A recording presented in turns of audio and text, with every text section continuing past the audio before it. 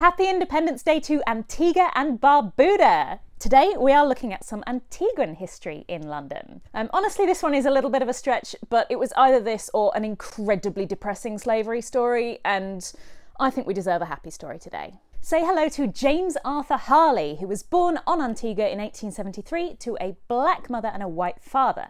He wants to be a priest, so he goes to seminary in the US, but he's turned away from his first choice for being black. He goes to an African-American seminary instead, and when he gets there, he's like, theology's not hard enough.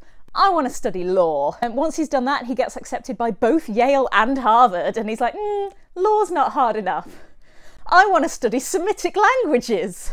Then he gets accepted to Oxford University, where he studies for a degree in theology and a diploma in anthropology at the same time. This was the first time Oxford had ever done this anthropology diploma, so there was only 3 of them. His London connection is that during World War I, he comes to London to King's College and Goldsmiths to study munitions manufacture, and then for the rest of the war, he's working in a munitions factory in Leicestershire.